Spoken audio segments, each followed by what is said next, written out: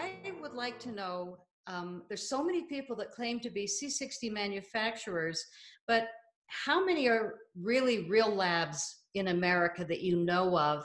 And how many of them are garages and basements or whatever people put together and they're buying from you and just mixing in locations? How many real labs like yours are there to choose from in all these decades? Well, so we've, since 1991, we've stayed on top of the fullerene industry from the very beginning. In fact, we're the first company to ever deliver commercial quantities of carbon nanomaterials. Actually, one company beat us, but they didn't even make it 6 months. They weren't really serious scientists who were interested in delivering amazing product to the scientific community. So we've been selling since 1991. We sell into the harshest environment, I'll say. It's really collaborative as research scientists. And you also have to realize that when we ship a product to a research scientist, not only do they have the knowledge to know how to test it, they have the equipment to test it. And so it's a very stringent market where we're selling in, and they know how to confirm that we're selling them what we're selling them, which is great for us because we actually sell what we say we sell.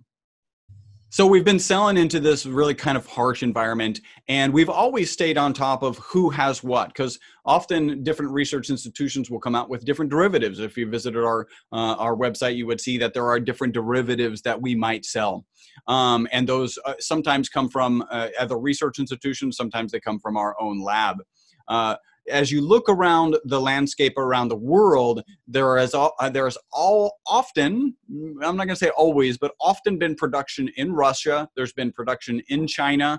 There's been minimal production in different research labs really around the world. So an individual lab might decide that they want to do their own C60 research. And so they might make a reactor, in fact, buy a reactor from us. You can buy a reactor and then actually make their own C60 and use it in their experiments. Since really about 2018, the landscape of the market has, absolutely changed, obviously changed. It's really focused on this supplement, the what we call ESS60 in olive oil. And mid 2018, we actually started having to use all of our own production in our own olive oil. And what that did is made less C60 available for the general market. And at the time, we're like, well, maybe we can fill this gap by finding a reputable C60 manufacturer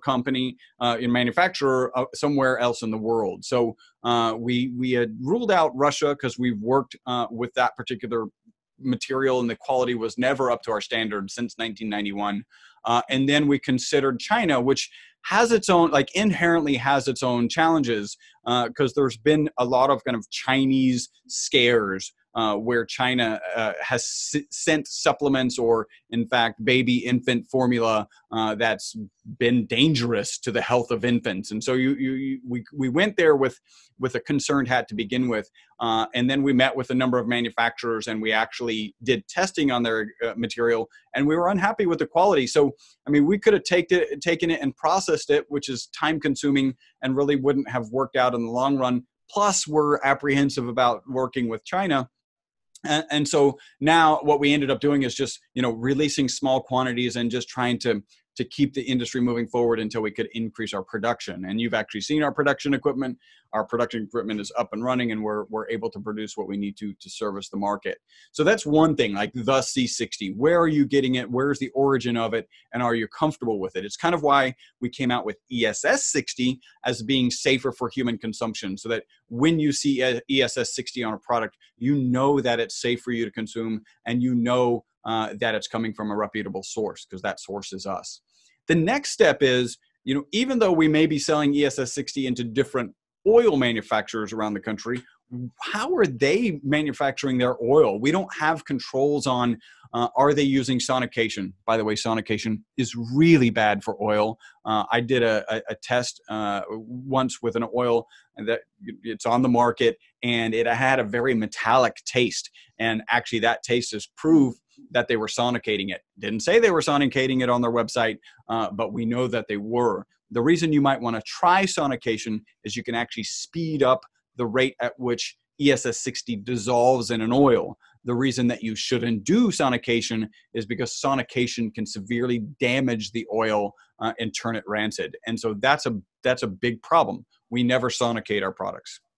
We also found kind of in our manufacturing process, you want to keep it with a nitrogen gas buffer. It can be nitrogen or any inert gas, but we use a nitrogen gas buffer. What this does is keep oxygen away from the oil. So you can imagine when you're spinning oil, you tend to create this vortex. Well, that vortex tends to pull in gas and actually fold it into the oil, right? Well, if that gas contains oxygen, then you're actually oxygenating your oil, and that's not a good thing. You want to make sure that you're not doing that. So this nitrogen bath, and it's always under pressure, so that our vessels are actually pressurized. It's a low pressure, but pressurized with natural nitrogen gas.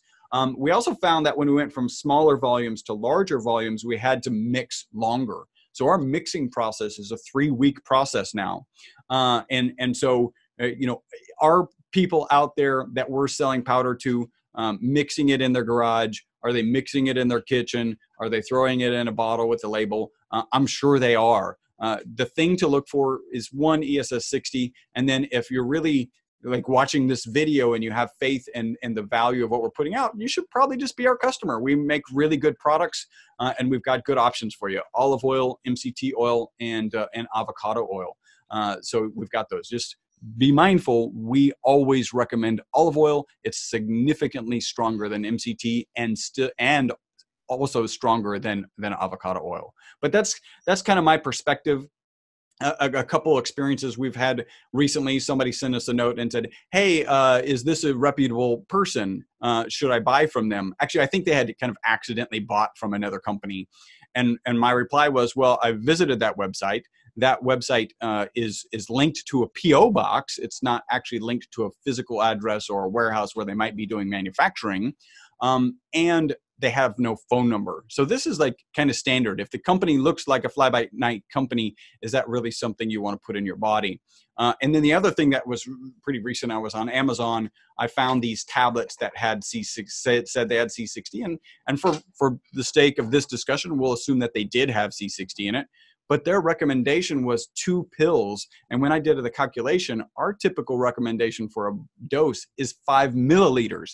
In order to get 5 milliliters, you need 20 pills of those. And it's like a 30 pill bottle. So like you got to take the whole bottle in order to have 1 dose. So just beware if you're out there looking for other vendors, or, come to the source.